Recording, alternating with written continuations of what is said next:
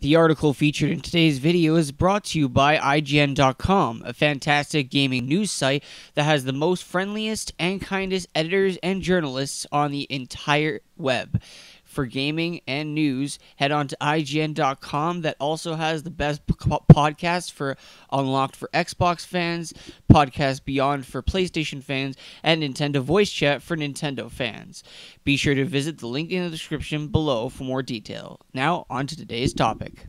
What's up, everyone? It's Tech Trooper 64, and today I have a video talking about an updated status on the whole Ubisoft versus Vivendi's payout.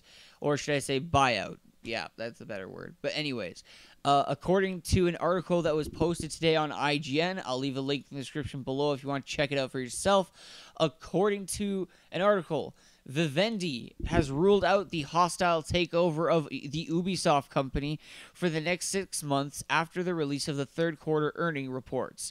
Reuters reports that Vivendi has made the decision due to its quarter earnings before interest, tax, and amortization came in at 293 million euros rather than projected 324 million euros. Sorry.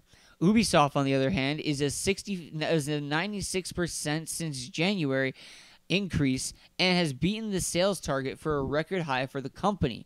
The company has been fighting a potential takeover from Vivendi since 2016, when a hostile takeover bid was backed by Gameloft.